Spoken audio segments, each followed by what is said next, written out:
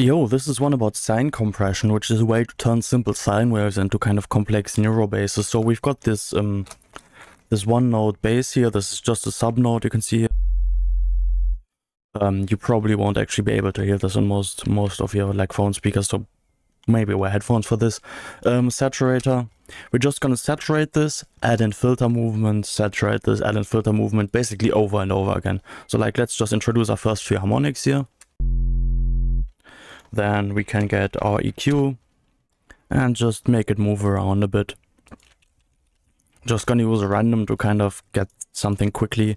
You can put a lot more care into this and you'll get better results, obviously, as always.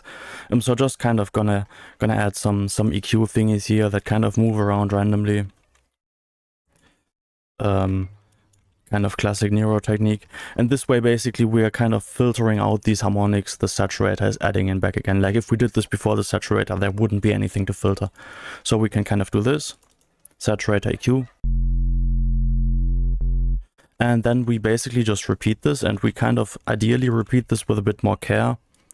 Meaning like, we set up each saturator and EQ individually and really make something that sounds cool, but because you don't have time to watch way too long videos on YouTube and I just want to get this done quickly, I'm just gonna basically repeat this, and because each of these has kind of a different random, there's gonna be a bit of interesting movement.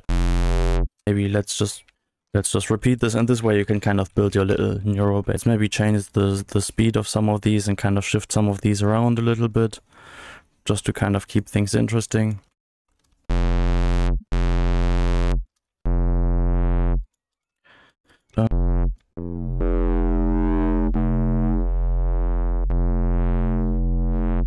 And then we can put an OTT at the end.